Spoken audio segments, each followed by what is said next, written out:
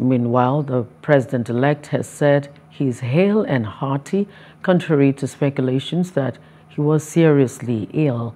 Tinubu told his supporters who stormed his Asokoro residence to welcome him that he was prepared for his inauguration on May 29, hinting that he was still consulting with those that would be part of his government. I'm standing before you. So, do I look like somebody who is sick? You jealous, Seth. So, whatever they like, they speculate. I'm heavy as sun, and I'm okay.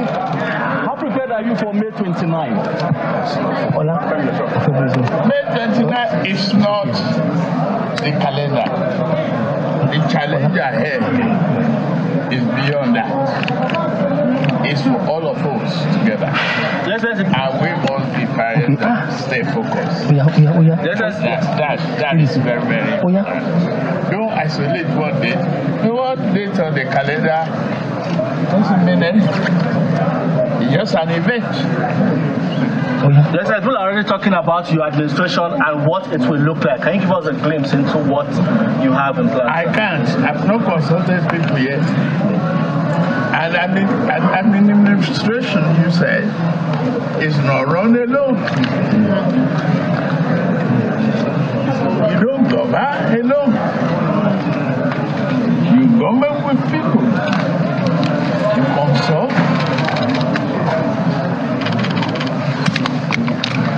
Assemble. And then hit the ground running. Hello, hope you enjoyed the news. Please do subscribe to our YouTube channel and don't forget to hit the notification button so you get notified about fresh news updates.